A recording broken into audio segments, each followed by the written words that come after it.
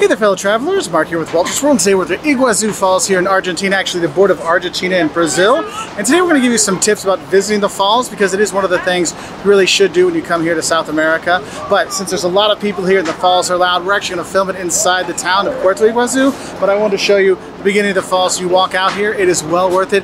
Make sure you get up to Garganta del Diablo, the throat of the devil, for a beautiful view. Yes, those falls are awesome. And when you come to Brazil or you come to Argentina, the Iguazu Falls are actually one of the best things to come visit when you do come to these countries. And the thing is, if you're trying to choose which side to come to, the Argentine side or the Brazilian side, you should know about 80% of the falls are on the Argentine side, about 20% is on the Brazilian side. So, but the thing is, if you want that really cool view of the panoramic view of all of the waterfalls, you get that view from the Brazil side. But if you really want to get up, and where all my videos are coming from today, that's actually on the Argentine side, because you have the Garganta del Diablo, which is the walkway, the throat of the devil. You're walking up to and you really see it, and the mist is coming, and all the water's pounding down, and it is really great. And the thing is, either side you go on do have hikes and stuff you can do. I will say this, there's more hiking and more stuff to see and do, and you'll need more time on the Argentine side than the Brazilian side. But if you can't do both, I would say do the Argentine side over the Brazilian side, just because there's a lot more things to do and see when you are there. Now, when you go, the thing is, if you want to do one of the boat tours or something like that, I would recommend booking it when you get there or have it booked before you get there, because they do sell out, especially at busy times of the year. And the busy times, you know, they're in school holidays and stuff like that. For example, here in Argentina, at mid-end of July is actually vacation time from the schools in the winter. So you have a lot of families that come here, so hotels book out and stuff like that. I know when we were there, the guy's like, hey man, come back in October. That's the best time to come because you get good water, good weather, and there's not a lot of other people around. I'm like, oh, thanks for telling me that now, okay? But I thought I'd let you know. Now, when you are there, some things you should know. I'm going to talk about the Argentine side, okay? When you go there and you're going to buy your ticket at the gate, you can pay with MasterCard or Visa. That's it in terms of credit cards, or you can pay in cash. The thing is, they have different prices if you're from Argentina, if you're from one of the Mercosur countries, or you're extranjero, a foreigner. And with the economic situation here in Argentina, prices do fluctuate a lot. So instead of giving me the pesos price, I say it was somewhere between $20 and $25 US dollars to actually go into the park. So you know that. The thing is, when you go into the park, you do need to have an ID, because if you can talk your way out of it, maybe you don't. But I'm going to tell you, bring an ID with you. I used my driver's license. That was okay. I had actually screen caps of my family's passports, and that was okay that time. But you do need to have ID when you go there, because they ask for it and you buy your tickets. I think it's more for to make sure if you're Argentine or Paraguayan or whatever, to see what price you should pay. So just have a heads up for that. I did find the people at the check-in were very nice, and where you got your tickets, it is kind of a long line to get there at busy times of the year, but the people were friendly, so that was totally fine. Now, when you go to the Argentine side, you're going to go in and you're going to take a train twice, okay? When you first get on the train, there's a train that goes every half hour up to the second station. So there's a central station, then you go up to one, and then you go up to another one. There's Cataratas, and then there's Garganta. And Cataratas, when you go there, that's where you get off to do some of the hikes, okay? You have the lower circuit, which takes you through the lower part of the falls. That one has a lot of steps, okay? That's the one they say, look, if you're not good and you don't like to hike and stuff like that, that's the one to avoid. If you take the higher circuit or the upper circuit, that's the one you also walk along the falls, but it's not as difficult to do, not as many steps and stuff like that. So you do have that. But the thing is when you get there, you want to take that train from the central station up to the second stop, right? Thing is, you get a ticket, and it's every half an hour. You don't have to wait in line, because it's kind of like, hey, everybody with ticket A6, you're going to board now, and everybody rushes on board. And it is a little tight sometimes on that train, because they get 4 people and 4 people, you know, in the seats, so you're kind of snug. And the thing is, when you get up to the next level, you can either go do the hikes, or you get in another line to get the ticket to La Garganta, the Garganta del Diablo. And I would say, if you're going to do it, get there and then go to the Garganta first, and then come back down and do the hikes. Because just in case you run out of time or the weather changes, which it does change a lot when you are here, you do get a chance to see the throat of the devil when you walk out on top of the falls, because that is awesome, okay? And so when you get your ticket, you wait in line, you take that up to the things. And the trains that go up to the Garganta, the throat, they go every 15 minutes, 10-15 minutes, something like that. And so you'll get up there and you'll walk. It's about a kilometer walk to go from where the station is to actually where the waterfalls are, okay? So you're walking through that, and it is really cool when you get there, and you're gonna see animals and cotis. Like cotis are like kind of like raccoon kind of things. You're going to see them when you're going through. The thing is, don't feed the animals. They have tons and tons of things telling you not to feed the animals, because you'll see they'll show pictures of people getting scratched and bitten and stuff like that. And with those coaties, they're everywhere. And the thing is, these animals are really, really cute. Like, oh, look at them. And you'll see 5 or 6 going across the road, going across the tracks, walking through the restaurant areas. The thing is just because they're cute and cuddly doesn't mean you touch them, because they will bite, they will scratch, and I don't think you want that. And so do be careful with them. You'll see them, they won't bother you. They'll climb their trees and stuff, but if you do bother them, they probably will bother you back. So don't feed them. They have tons of signs saying that. Now, some of the animals you actually see when they're there, aside from the coati, you might see a tamir. You don't see that too often. There's also jaguars you might see there. You'll see turtles. You'll see lots of birds and fish and stuff. So it's kind of a cool nature hike when you go through these things. But again, don't feed the animals, all right? Now, when you're coming back down, you might not want to take the trains every single time. We just took the train back down from the Garganta to Cataratas. Again, you get the ticket, you wait for your time to go, and you go down. You can hike down it. Actually, we hiked down from the second station to the main station, so like the middle to the bottom. 700 meters, easy walk, no big deal, okay? But the thing is, when you're there, you might want to say, how much time do I need? Well, if you're going to be on the Brazil side, I mean, a half day, you'll be fine. If you're on the Argentine side, you're going to need the whole day. We left at 10 in the morning and we came back at 5. And we didn't get to do as much stuff as we wanted to. We didn't get to do the lower circuit. We just ran out of time. So if you want to make sure, if you want to hike, you know, Garganta, you want to hike the lower circuit and the upper circuit, make sure you're leaving and you get there when it opens at 8 o'clock in the morning, okay? On the Argentine side, that's when the park opens. You get your ticket, you can head on out. Now the thing is, they stopped selling tickets at 4:30, okay? And I think the last train up to the Garganta is at 4, all right? And then the whole park closes around 6-ish or something like that.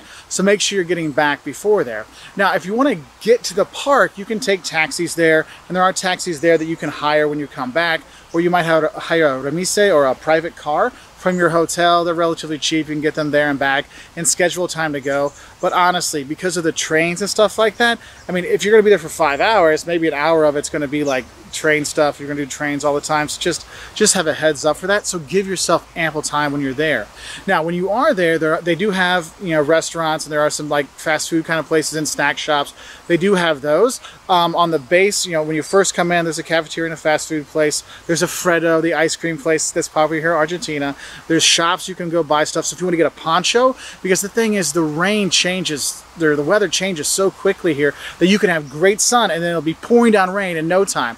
I know last time I was here a few years ago, I mean, it was like 20 minutes of blazing sun and then 30 minutes of just downpour and then 20 minutes of beautiful sun. And so it switches back and forth. So have a poncho that you can put over yourself and your bag, because everything will get soaked. Now the thing is, if you're here when it's lower water season and not so much rain, you'll be fine. We were there yesterday, sun the entire time. We did not get wet except for the mist coming off the falls, which is really great. Now the thing is, when you're there, you obviously want to get the photos and the videos of the waterfalls. And at busy times, and even not at busy times, you will be fighting for position to see the cataratas, to see the waterfalls crashing down. Have patience, get in there, and don't be scared to like fight for your space, because other people are going to be fighting for that too. So do be careful. Also, I would say is if you have a neck strap, put that on your camera or on your wrist in case you drop it, because once it's gone, it's gone. Also, I would say with the photography stuff, sometimes if you want to get your family pictures, I'd actually maybe come a little bit farther back up the walkway where there's a little more viewing areas. So you don't get that big, huge Cataratas waterfall feel, but the thing is you have more space there. So that's kind of one of those things. It just depends how many people are there at the time. When you are coming here, the thing is since this is at the border of Paraguay, Brazil, Argentina, right there, you can actually use multiple currencies in the park. So you can use the Argentine peso, because that part of the park's in Argentina. You can use US dollars, no problem, and you can use reals. And actually at the shops, they'll give you a little sign saying what their exchange rate they'll give you for at that time. Again, like I said, they took credit cards, it was no big deal. Now, when you are coming here, you might want to look at where should I stay when I'm here. You have Porto de Iguazu, okay, that's the Argentine city that's here. You have Falls de Iguazu, which is the Brazilian side, and then you have Ciudad del Este, which is in Paraguay. Look, if you're just coming here for Iguazu Falls, you don't need to go to Ciudad del Este. Ciudad del Este in Paraguay is basically one to go shopping, okay, but not for like fancy shopping. It's like, oh, I want to buy 15 laptops, okay, and also to get a stamp in your passport for Paraguay. The thing is, you want to make sure you know if you need a visa for Paraguay or not, so that could be an issue. Now, when you're looking at coming here, Iguazu is not really close, all right? If you're going to fly, it's about a 2-hour flight to Buenos Aires, if you're going to go from Iguazu, the Porto de Iguazu airport. If you're going to go from the Brazilian side on Foz, it's like, I don't know, hour and a half, a little bit less than 2 hours to fly to Sao Paulo, okay? So the two main hubs you're probably coming from. If you're going to take the bus, Jesus, I've done it before with the bus from Buenos Aires, and it's like 18 hours in a bus from Buenos Aires. So you might want to stop on the way somewhere, maybe go to Posadas or Corrientes or someplace on your way up here, just so you're not like on the bus forever, because it is a really, really long bus ride. Same thing from Sao Paulo. Maybe visit some other parts in that part of Brazil instead of just, you know, going one shot to Sao Paulo or Rio or something like that, or Belo Horizonte to see Minas Gerais, because it is really, really a long way to go. Now, like I said, when you want to get around town, there's taxis here, no problem. You can have your hotel book stuff, no big deal. Places to stay, there are tons and tons of hotels, posadas, you know, hostels that are here in Iguazu on both sides. What we've actually stayed at this time is we stayed at the Grand Hotel here. It's a casino and spa resort kind of stuff. The prices here are very fair, and they actually had a kids section here, so the kids got to play and do activities and stuff, so it was really nice. So you do have like a full gamut of options when you do come here to stay, so that is really cool. Because the first time I came here, I did the hostel. The second time I came here, I stayed in Posada. This time I'm here at a nicer hotel.